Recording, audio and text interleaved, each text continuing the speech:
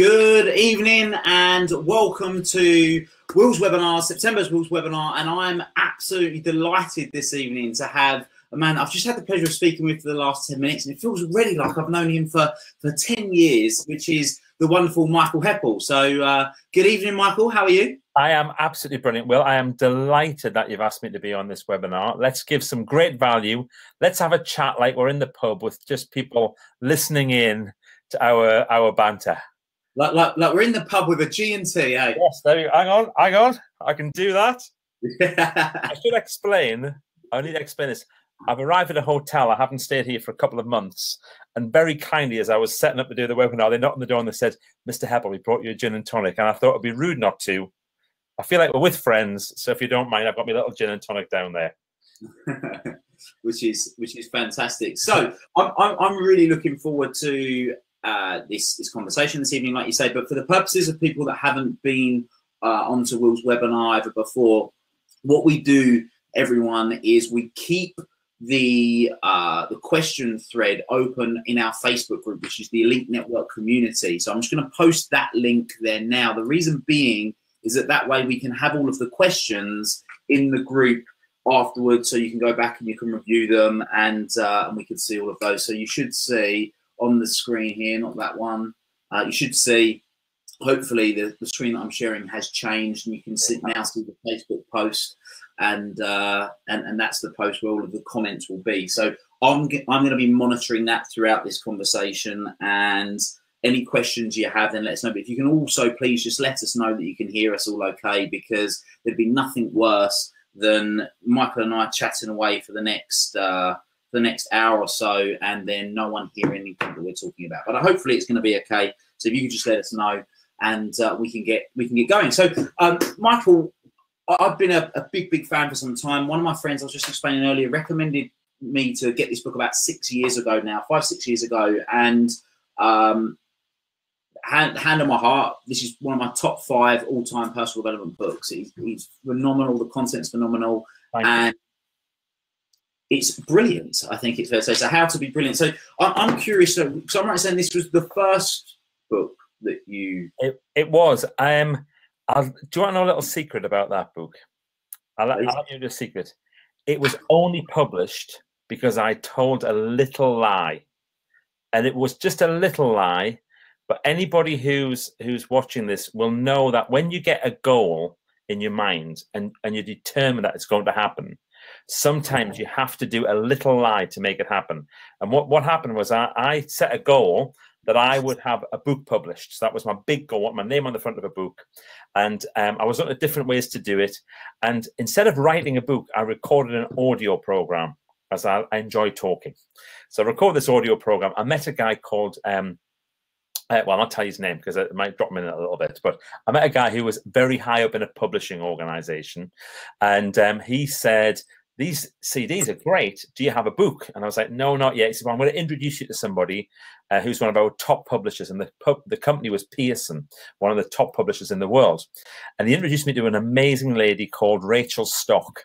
And Rachel, at that time, imagine this, you know, when you go into WH Smith's in the UK and in airports and things, and you see that list of all the business books that are there, out of the top 10 business books, 6 of them were Rachel's. That's how good she is. All right, so I managed to get lunch with this lady. It was super exciting.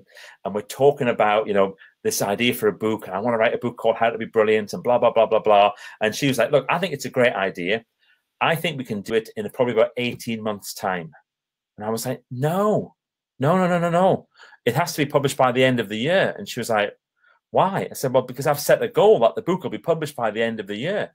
And she was like, well, it's a shame that you haven't got the manuscript ready, because if you had, we've got an author who's missed his deadline, and you could have taken his slot, and that means it would have been published in December. And I looked her straight in the eye and I went, I have written it, which is a compliment. I mean, I'd written it in my mind. It was in my head, but I hadn't physically written it. And she was like, oh, I thought you said you hadn't written it. I was like, no, Rachel, it's done. You need just to print out the manuscript. And she went, okay, can you get it to me for Tuesday next week? And this was Thursday, and it was Easter weekend.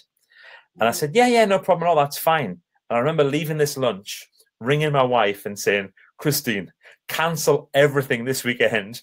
We're writing a book. And she was like, what the hell's he done this time? And we got home and we wrote How to Be Brilliant in 4 days. Wow. And, you know, if my mum and 2 other people had bought that book, I would have been thrilled, because the goal was get a book published. And I've actually thought about anybody buying it.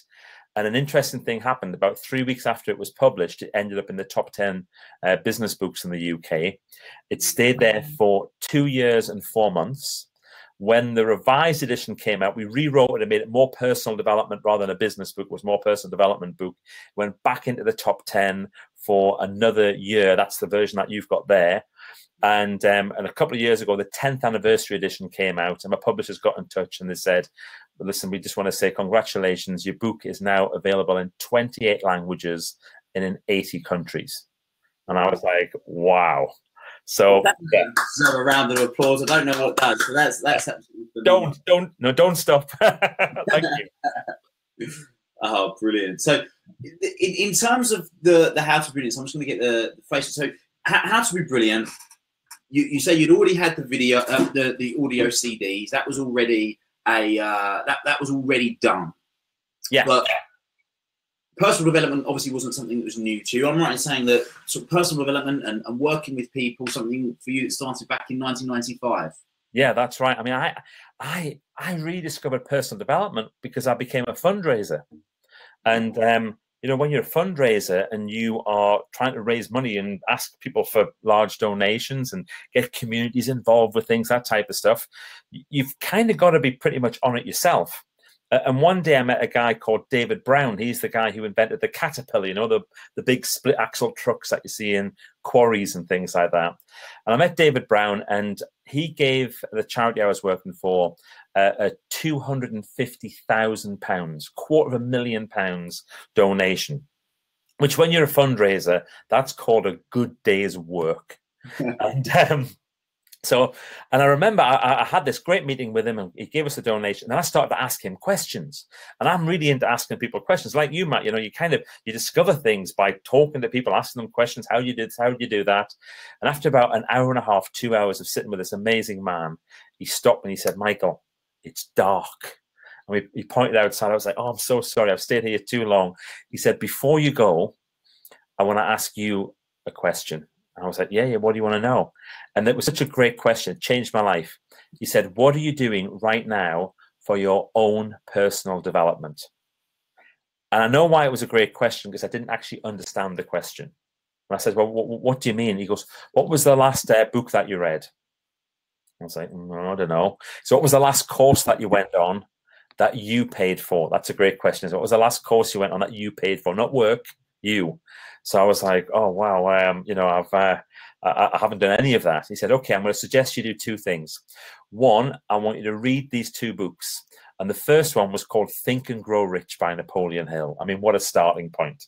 I read Think and Grow Rich as my first personal development book. And my second personal development book that he told me to read was called How to Win Friends and Influence People by Dale Carnegie. I mean, 2 classics to start with. And then he said, invest in yourself. Go and spend a day with somebody who's going to help you to be better.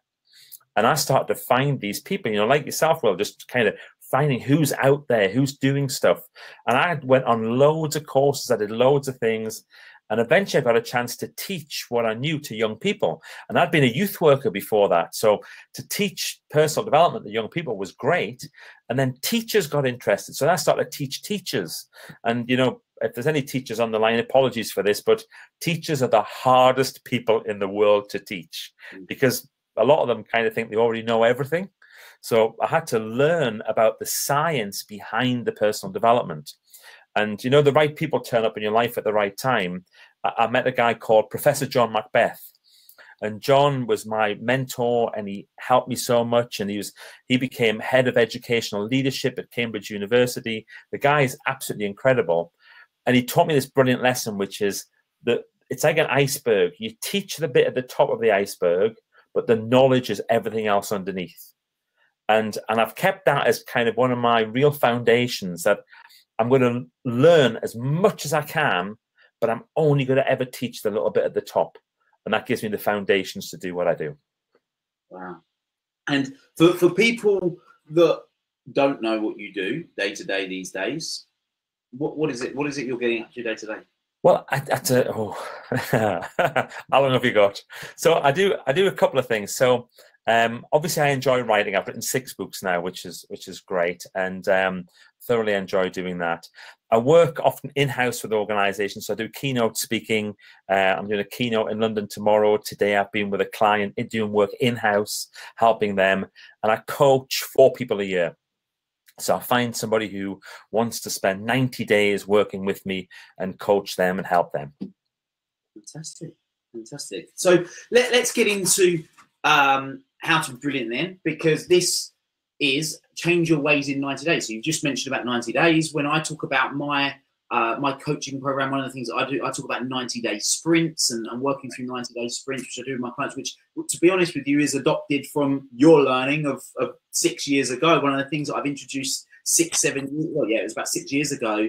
Yeah. And then I've continued to implement since. And now I've used that with lots of different people. So those of you that have got the 90-day sprint download, that idea originally come from Michael that you're obviously listening to now. So obviously we haven't got the time to go through all of how to be brilliant, and there's a number of key things to it. But if we were to highlight sort of, let's say maybe 3 of the main points of how to be brilliant. Yeah. As far as you're concerned, the absolute fundamentals to be brilliant, what are they?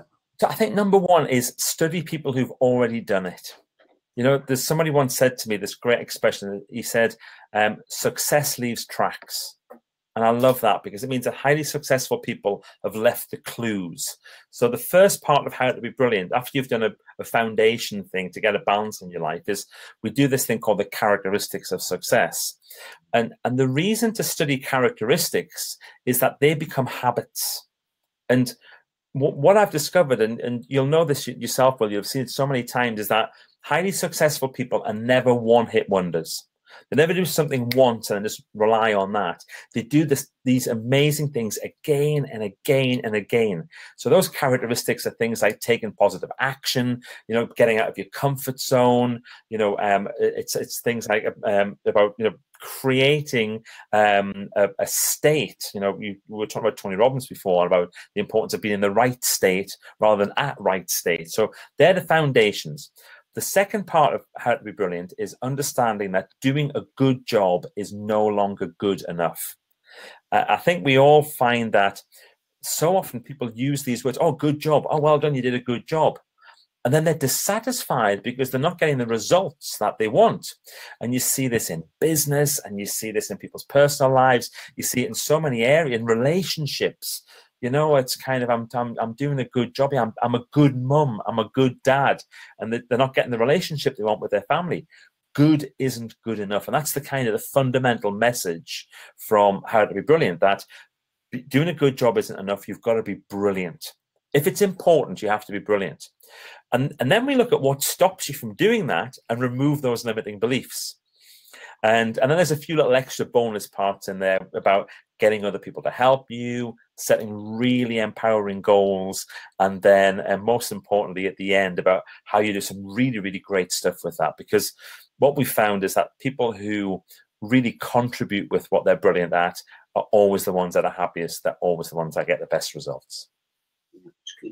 Which is so important. And I think one of the things that you mentioned right at the beginning there was about getting balance. So you said is to get balance. So I'm curious, because it's something that I'm really passionate about. So what is it you mean about getting balance before you move on to that first stage for the people on? Because I think it's fair to say that these days, with so much going on and so many distractions, it can actually be quite difficult to try and get balance. Well, that's the thing. Often people talk about, I think it's a bit of a misnomer to have a work-life balance, because that implies to me, like, if work's good, then life isn't going to be very good. Well, why not just get a balance and make everything good? So it's like bringing all those pieces together. And we do I mean, everybody's seen a wheel of life. It's not a new idea at all, but we put a wheel of life at the start. And my challenge to people, it's not about getting 10s. It's about getting an average that you're really happy with.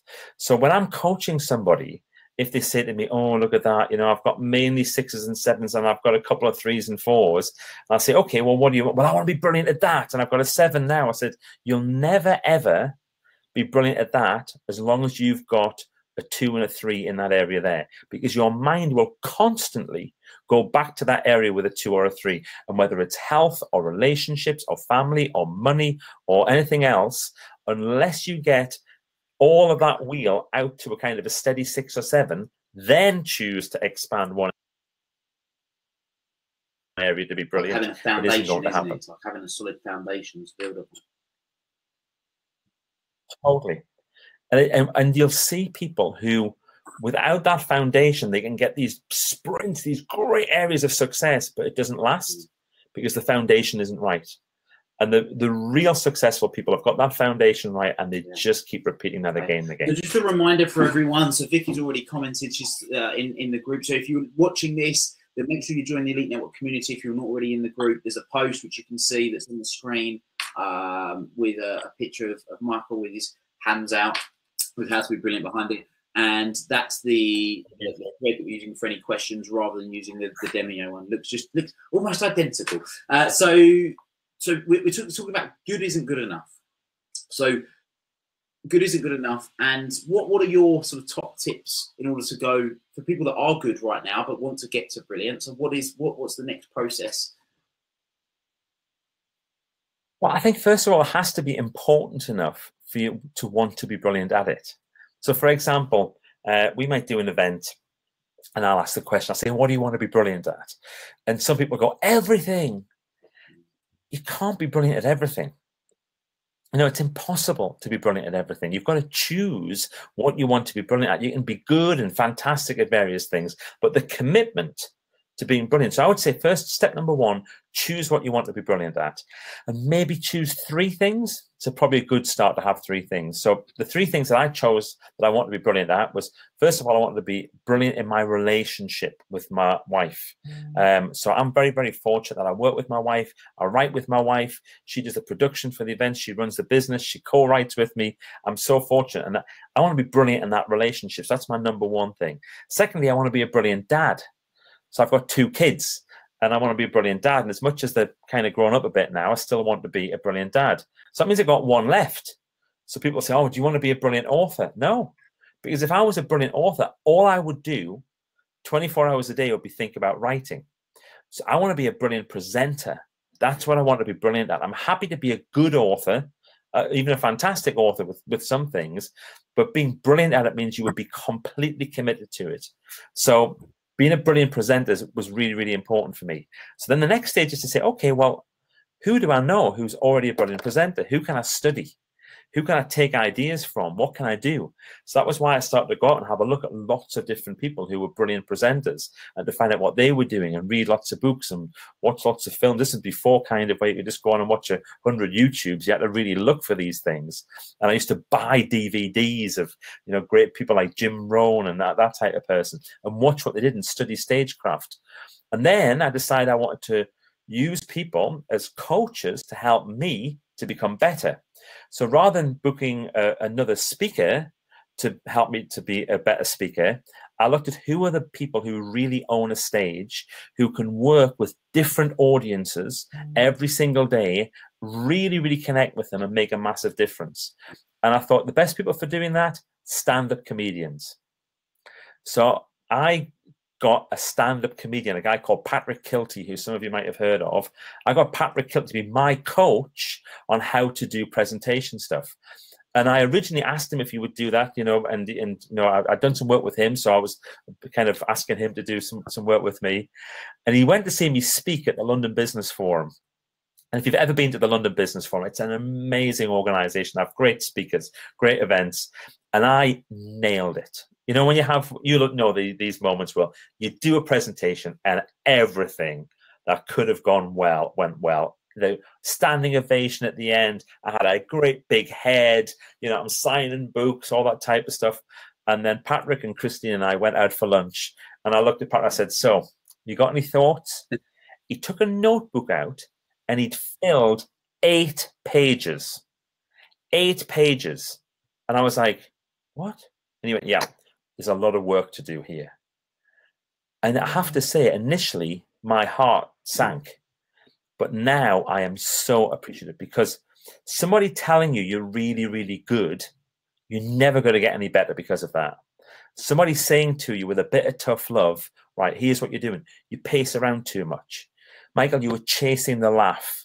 You're a motivational speaker primarily. Don't chase the laugh. You need to pause longer at those moments. When you stood next to the screen, you need to use that part of the screen for that. You need to tell a story during a journey. You need to do more open and closed loops. When you do an open loop, it means this. When you do a closed loop, it gives that effect. You can do an open loop and a closed loop within an open loop and a closed loop. I'm just sat there like taking information and kind of going, wow. Yeah. And that's what makes you better. And I'm always curious, and I want to know, and I'm sure some of the other people watching want to know. A lot of people look up to people. I look up to them, whereas I don't like to think that if I think someone's successful in how I perceive success, there's an element I want to sort of I want to learn from them. I don't look up to them. I look into them. I want to know what it is they're doing and how they're operating. So so we mentioned Patrick Kilty, but who are some people that have inspired you along your journey to become the person that you've become, that's then gone on to inspire millions of people around the world? Oh, what a great question. You see, a lot of the people who have had the biggest impact with me are not the ones who've gone on to inspire other people. You know, they've just kind of, it's been individual. So, for instance, when I got offered a job to be a youth worker by a guy called Alan Percival. And no one will have heard of Alan Percival. He was a field officer for the North of England Boys Brigade. I was 22 years old. Everybody knew me as kind of Mickey Heppell. You know, that daft lad, Mickey Heppell. He's just full of energy. He's just full of stuff. But, you know, I was doing volunteer youth work, but never thought I could get paid for it. But Alan saw something in me that other people perhaps didn't see. And he thought, you know, if we can channel this energy, if we can develop Michael, if we can help Michael. And he offered me a job for a year. And that changed my life. Absolutely changed my life. The other massive person for me is my wife. And, you know, it sounds a bit of a kind of as a cliche to say these types of things, but I couldn't do what I do without Christine, because she's also the great leveler. She's the one who, you know, we can do a great presentation. We're on the train on the way home. She's got her notes out and she's gone through the 23 things that we need to improve for next time. And when we get home, she's the boss. You know, when we're on the road, I'm the boss. But when we get home, she's the boss. And it's brilliant because she grounds me and levels me in such a powerful way that I just have to succumb to it. And it's great. And I need it. I really do need it. So that, I mean, that's a couple of people who are very close. You know, God, there's so many. You know, when I was kind of getting into personal development and really wanting to understand the world of personal development, you know, I like you, I went to see, did all the Tony Robbins stuff, and you know, some of it was absolutely amazing. It was life-changing. Others, it was the people in the audience. The people in the audience who were absolutely incredible. And I would just start conversations with people because I want to know what brought them there. You know, why are you there? What are you doing? Tell me a bit about you. And you would get these great, amazing, inspiring people who were sat in the same row as you. You're kind of thinking, God, the guru's on the stage, but the learning is happening right here, right next to me. So lots of people. And then the other group, which again, and you will know this, is when you get a chance to coach people who are already real high performers and they ask you to go and coach them, you learn as much from them as the coachee as they're learning from you as the coach. 100% agree with that. I think I've had the privilege of working with sort of a number of celebrities and some professional athletes. One of my clients is sort of fairly well known, Richard Jones, won Britain's Got Talent. And when you learn the understanding of them, it's so great to be able to work with people, because what they're looking for is that extra couple of %. But what, like you said, the tip of the iceberg, but getting to understand what's below the water for them is really phenomenal. The thing I wanted to touch upon was you also mentioned some books earlier. So you mentioned sort of two of the classics as they're quite well known is Think and Grow Rich by Napoleon Hill and How to Win Friends and Influence People, Dale Carnegie, two absolute classics. What would be another, let's say, 3 books that you recommend? Obviously, other than your own, of course, not just this, but Flip It, and there's 6 in total. Is it 6 or 7? 6 books. He says he's just a good author. I mean, he's playing it down, people. He's a phenomenal author. This is fantastic. In fact, he's a Sunday Times bestseller with Flip It. He really is being incredibly modest. But what would be 3 books, obviously, other than your own, that you would say are must-reads for people that are interested in personal development? Okay, so I would say The Power of Now by Eckhart Tolle is just extraordinary. In fact, anything by Eckhart is really, really extraordinary. You've got to be in the right place at the right time to get that.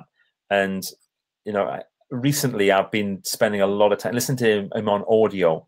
You know, on audio, it's really, really quite magical. His voice is so unique. Yeah, it's kind of, you go, whoa, you know, you listen to his books. There's a lady called Byron Katie. I don't know if you ever come across Byron Katie. And Byron Katie does in really, really incredible stuff. And, you know, she, for acceptance, if you really want to accept things and accept the world the way that it is, and not judge your neighbor, she does a thing called Judge Your Neighbor Worksheet, which is in a couple of her books. And when you do one of those, I mean, my wife, bless her, Christine's just sitting out a shot, you know, she's got a smile on her face because I go on about these Judge Your Neighbor Worksheets all the time. And every so often we'll get annoyed about something. She goes, I know what you're going to say. You want to do a Judge Your Neighbor Worksheet? So yes, I think that's another one which is brilliant. And then I'm trying to think of the ones that are the classics that you kind of keep going back to. So Christine's just saying a Celestine Prophecy, brilliant. The Magic of Thinking Big. There's, what was that one, Christine? Jacob the Baker. Yeah, that's a classic one. I mean, there's so many. If we were doing this from my office at home now, behind me, I've just got books after book after book. I've got maybe about 1,500 personal development and business books in my library. And you know, have I read them all? No, not all of them. Have I read most of them? Yeah. Are there some that I go back to again and again? Absolutely. Seasons of Life, Jim Rohn. Oh, can't believe I missed that out. Incredible. Just interesting. This. So Caroline said that she's going to look into the Wheel of Life tomorrow. Caroline, I've got a PDF that I can send you. We can get over to you to review that. Mark, who runs, he's the host of our event in Leeds. So we've got these events that happen in 7 cities around the UK. He hosts our Leeds event. He said so many nuggets already. He's topping up from when he saw you in Liverpool at BEF. I'm not sure. He said every time he hears your voice, he thinks of the Hair Bear Bunch. He told me about this the other week when I was speaking. I was in Leeds at the weekend, and he said so if you get the chance to see you, then without hesitation, he recommends that people. Yeah, it's a bit of a signature thing that we do, this Hair Bear Bunch, and there is a reason for it. We don't just get people to do a Hair Bear Bunch dance. There's an actual reason for it, but it's great. So who was the name of the person in Leeds? Mark. All right, so Mark, listen, do you want to know? I'll let you into another little secret. When we did that event in Liverpool, so we had 1,500 people there. It was massive. It was high energy. I did that event with a broken back, and if you watch the video back, I knew I had something wrong with my back, but I didn't know I'd broken it until I had a scan when I got home. I was running up to people. I was doing chest bumps. I was doing all this stuff. At the weekend afterwards, I had the accident just the week before. I had a scan, and there was a great big lump out of one of my vertebrae. And I was kind of going, oh, my goodness. And they said, as long as you were being careful over the last few days, I was like, yeah, I've been really careful. Just one other thing before we move on, I want to touch on that you mentioned that for me has been phenomenally valuable. And it's one of the reasons I'm so passionate about our events that we have, our live events, is that you never know who's in the room. You literally never know who's in the room. Yeah. It could be your next business partner. It could be your next next person you're in an intimate relationship with. But more so than anything else is that the more I've experienced, the people that are into personal development generally have a phenomenal story. And if you get to know these people, there's normally a really good reason why they're looking to upskill themselves. And some of these stories are just so inspirational. So I encourage you, in fact, I urge you to really, when you're at our events or any personal development event, is connect with people, find out why they're at the event, what brought them to it, what it is they're looking to get from it, because what that opens up for you sometimes can be life-changing, just sort of to elaborate on earlier. 100%. Absolutely 100%, yeah. Phenomenal people are out Great there. people are out there. So we've spoken about a few of the key points. So what would you say is another, in terms of the whole How to Be Brilliant model, we've spoken about getting balance, we've spoken about obviously learning and upskilling yourself and learning from other people, like modeling and looking into those. What's another a key foundational point of How to Be Brilliant? Well, one of the things that we promised, because you said, tell me a couple of things that you'll share. And one of the things I said is how to get anybody to be able to help you. And I discovered this the hard way. So when I thought it was time to start my own company, I thought you had to be tough. You had to do everything yourself. You know, because I'd read these stories about these great entrepreneurs and they did everything themselves and it was so challenging for them and they all had this heartache and pain and all that. So I thought I have to go through that. So I did. And then one day I was working with somebody and they gave me this brilliant piece of advice. They went, Michael, why do you insist on trying to do everything yourself when people will help you if you ask them in the right way? And I said, I'm always asking people for help, but everyone's too busy. And what I was doing was I was usually hinting for help. So I would say, if there's any possibility you could, or maybe if you could help with that, that would be really nice. Or if you had 5 minutes, that might be good to have a chat. And they gave me this advice and said, you only need to use 4 words. And the magic words are, I need your help. And then I started to think about those words. I did a bit of research and I discovered that combination of words triggers a part of your brain that automatically makes you want to help people. So if you want to get some help from somebody, if you say to them those exact words, I need your help, and then tell them very clearly what it is that you want them to do for you, the chance that that person's going to help you increases massively, like exponentially. It's huge. It's absolutely, it was incredible. So once I realized this, I just started to call people and say, I need your help. Here's what I would like you to do. And I was really, really clear about it. I always offered them something else in return. So it was never a case of it was just give me something. I always avoided those terrible things. Like if you must have had this where people say, can I buy you a coffee and pick your brain? Right? You know, it's just kind of, and I say, yeah. I coach people, and this is my fee for coaching people. And they kind of go, no, I just want to buy you a coffee and pick your brain. I'm like, what is it that you do? You know, I sell furniture. Great. I just want to pop round and borrow a sofa. I know we can't do that.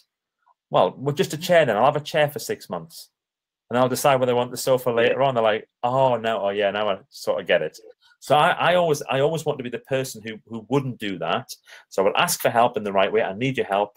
And then I would be very, very clear about what it was. And then I would offer them something in return straight away. And that changed things very, very quickly. I think that there is this almost, particularly with entrepreneurs, and a lot of people that will be listening will be entrepreneurs or inspiring entrepreneurs, that there's this almost like hero mentality of needing to go out and do everything yourself 100%. So one of the other things that was the first time I was probably ever brought into the concept of it, when I read this for the first time, was masterminding. Now, ironically, today we have run a business owner mastermind event down here in Essex. We bring in speakers for half the day, we mastermind for the other half of the day. But the way that you spoke about masterminding in this book is in a way that I'd never seen it before, and that was sort of imagining other people around us. If I remember correctly, it was like imagining other people around the table. And I think even the examples you used were like people like Richard Branson or people that were dead, or like it just didn't matter who they were, but you imagined them and having them around them. Because we talk about sort of being influenced by people, but for those that aren't familiar with masterminding, and that concept? What's Well, I mean, a bit that's probably slightly different. I mean, I love the idea of mastermind groups, but how often do you get a chance to get together with the people? So you're organising, and that's great. For the average person, how do you get these people together? And obviously, you want certain people together as well. And usually, what happens is that you bring a group of people together, and you kind of know what you want from it already. You just need that verification from somebody. Or every so often you get that little gem where somebody goes, have you ever thought about doing this? And it's kind of, oh, wow, that's great. I'm more into that first part, into that bit about getting the verification for perhaps what you might need or what you want to learn or do. And so the idea of the mastermind group that I think about is to go into a relaxed state, so to get into that alpha theta state, so your brain is very active, but you feel calm. And then imagine people coming towards you who can give you great advice. Now, you might think you know who's going to turn up, but often the people who turn up are not the ones that you were thinking about, because your intuition is telling you that these are the people who are going to help you. So, and you can maybe have 4 or 5 people on your mastermind group. And then if you have a challenge, if you have a question that needs to be answered, all you do is just close your eyes, take a few deep breaths, relax deeply, visualize your mastermind group, and then ask them the question and listen to what they say back to you. So we used to do a 2-day course, and on this course, we would create a mastermind group. And then we would talk to people afterwards, you know, what did you find? What sort of information did you get? What did you learn? And I also remember once there was this lovely guy, and he was super enthusiastic, and he said, Michael, can I have a word? Can I have a word? I said, yeah, what is it? And he went, well, I've created my mastermind group. I've got these amazing people who were sat around. I asked them a question, but it felt like it was me who was making up the answers. I was like, yeah, that's a good thing. When you have just people talking randomly in your head, that's something else completely. And he went, but it's almost like I knew the answer, but I just needed them to tell me. Bingo. And that's it. And what I'll sometimes do is I can actually be in a meeting, I could be doing a presentation, and I have different people who I'll call up very, very quickly into my mastermind. I ask them a question, get the answer very, very quickly, and say that answer. And invariably, 99 times out of 100, it's going to be right, because it's coming from your intuition. And I believe your intuition is always right, even when maybe logically, perhaps you think it's wrong. Okay, thank you. I'm glad to because I think even when I did it way back when, it was just understanding it. I think you just mentioned that part even about the guy. Well, it's just me saying it, but like you say, what you're really doing is you're almost tricking your mind to listen to your intuition. Totally, yeah. I mean, intuition is such a powerful thing. I mean, how many times have you been in a situation where your intuition was screaming that you should do something, you did something else, and then later on it was like, I knew it. I knew I should have said no. I knew I should have accepted that. I know I should have gone that way instead of that way. I know I shouldn't have used my phone as a sat nav. Yeah, you're right. Very true. So Alice has just written a question coming back to when we were talking about the 4 magic words. I need your help. Yeah, I need your help. And she said, what would you typically offer in return? Would it be services that you would offer, or I'm guessing just to get a bit of context of what? Usually I've done a little bit of research and found out something that's important to that person. So if somebody supports a particular charity and there's some reference to that, I'll get in touch with them and I'll say, I need your help. I would like to do this or whatever it might be. And in return, what I'd like to do is send X charity, name the charity, some copies of my book, or to offer them a half-day consultancy or whatever it might be. And some of the people who I've been able to get in front of by doing that has been huge. But it's kind of finding out what somebody needs, isn't it? If you can tap into that button, it's great. Do you always get it right? Probably not. But most times, if you've done a little bit of research, and my goodness, the information that's available on people these days, go into LinkedIn, have a look at what somebody's commenting on. You're going to find out so much about them in minutes. So just before we look at rounding up for the evening, so first of all, I'm really, really grateful for you taking the time to speak, taking time when obviously you're right in the middle of a work trip, you're down in London, and taking the time when you could be sipping D&Ts with Christine in the bar. So I'm really grateful for that. So thank you very much. I forgot about my G&T. We've been talking so much. I'll get another one now. So, it's fine, yeah. If you were to say, if there was going to be one other of, because how many chapters are there in total? 14, 15? Well, you've got an old version. The new one, the latest one's got about four more That's how long I read it. chapters So in there's there. four. I have to get the revised version to get the extra chapters. So if we've spoken about a few of them, some that I brought up, some that you brought up. If there was going to be one other that we would talk about that you feel is particularly useful as sort of an injection before people take the time to go and read it, which I encourage you guys to do, and I'm going to put the link in the group for people to go and read, to go and get. Well, do you know what? I think we should do this. Let's stop talking about how to be brilliant for a minute, because it's great, and I really appreciate the fact you've got to post links to the books and all that type of stuff. I'm not on this webinar to sell books or to sell anything, right? I'm on this webinar because my goal when I first started my company was to positively influence 1 million lives. That was the goal. That was what I was about. And we were very lucky that we hit that target a few years ago. And now what I want to do is I want to positively influence every person I connect with. And right now, I believe what we need more than anything is for people to be nice to each other. Just to be a bit nicer, and just you know, there's a bunch of people who are watching this live now, and I think a lot of people are going to watch the repeat if they're in your group to be able to do that. And wouldn't it be great if all of us, including me and including you, just thought, could I up my niceness for a little bit? Could I just do a little bit of something for somebody? You know, we're walking just from the taxi to our hotel. We go past 2 people who are lying out there in doorways in London. It's not right. We're not going to fix that problem. But seeing somebody who's selling a big issue, even if you don't want to buy it, just to be able to look them in the eye and say, not today, but thanks very much. You're going to be all right tonight. Something like that. I think that would be great if we could just do a bit more of it. I'm guessing the people who are on this webinar are already the people who do that type of stuff. So please tell me to stop teaching you how to suck eggs if you're already doing this type of thing. But let's be nicer to each other a little bit. I couldn't agree more. Dara said here that they love your goal. I'm assuming they're referring to the 100 people. Million lives. People are now writing. So Caroline said she loves this. I'm not here to sell my books. My hero, but we will rush out and buy it anyway because you're a cool dude. And yes, he certainly is a cool dude. He certainly is a cool dude who knows your stuff. And the generosity model is to make the pie bigger rather than taking a bigger piece of the pie. Love it, kind of. So yeah, it's very evident to me that you are, and I'm sure Christine as well, are very much people. This isn't just a business for you. This is something that is a genuine, heartfelt passion to want to make a difference. And obviously, oh, I can't believe that we get paid to do what we do.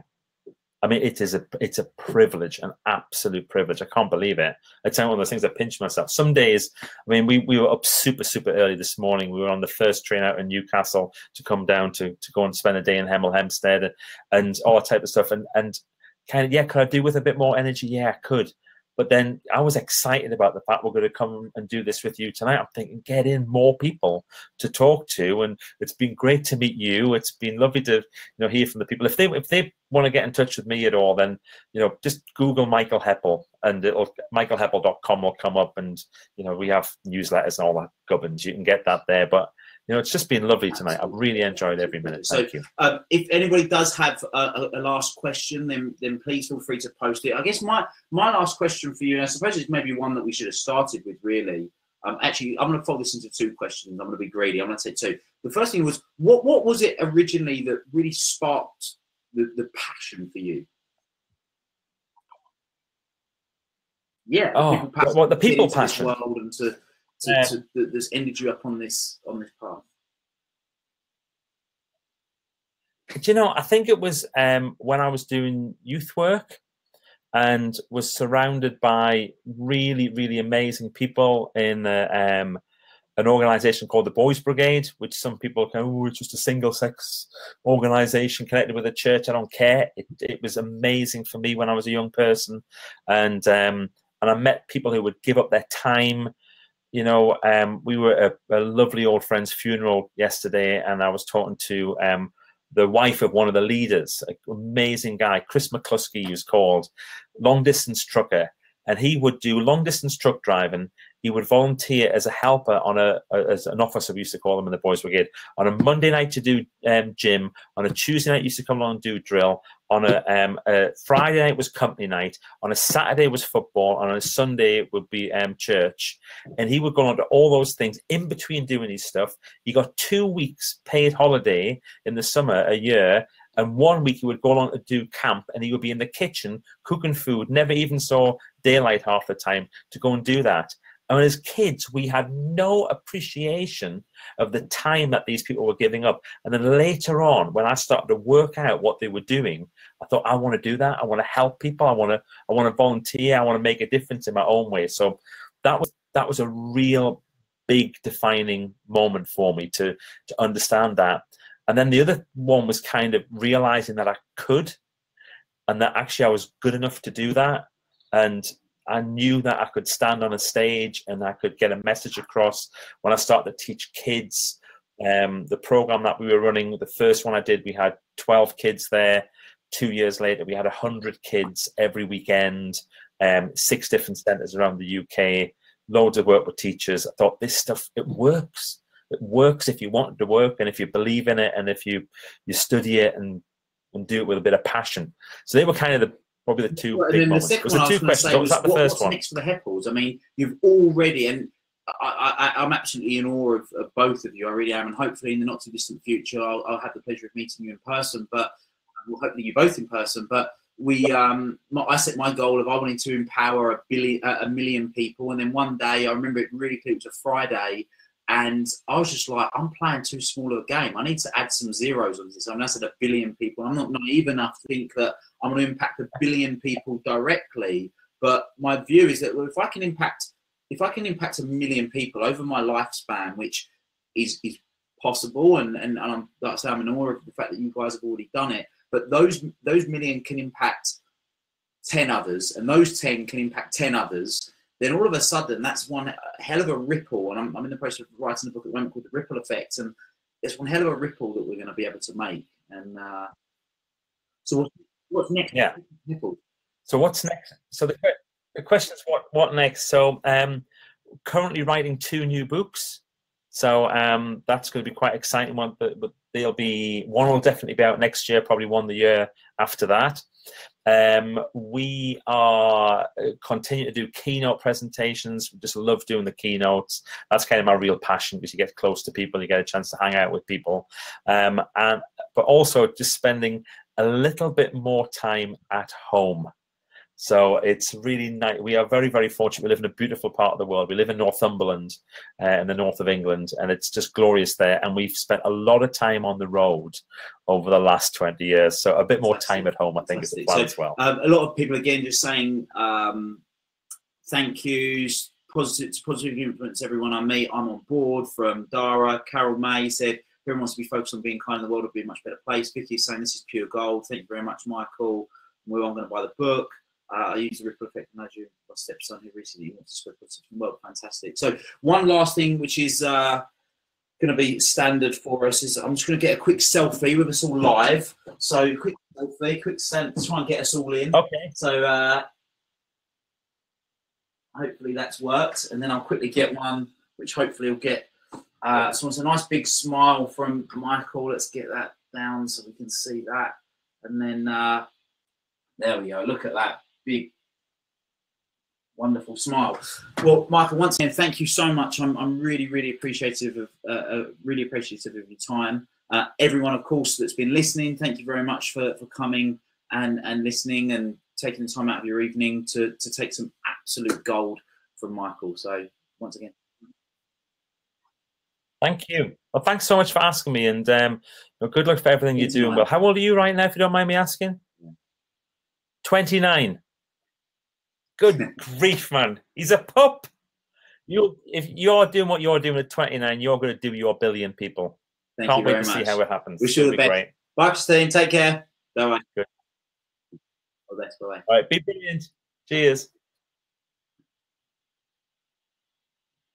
Hello. Right. I think. All right. Was that okay? I think that means everyone's gone. If not, the people are going to start piping up. We've not gone. I've stopped. Have we gone? The screen. I'll. What I'm gonna drop you an email, Michael. Well, if people are still there, thank you. I've really, really enjoyed that tonight. Enjoy the rest of your night, everybody, and thanks a lot, Will. Anything we can do, give me a shout. Brilliant. Bye.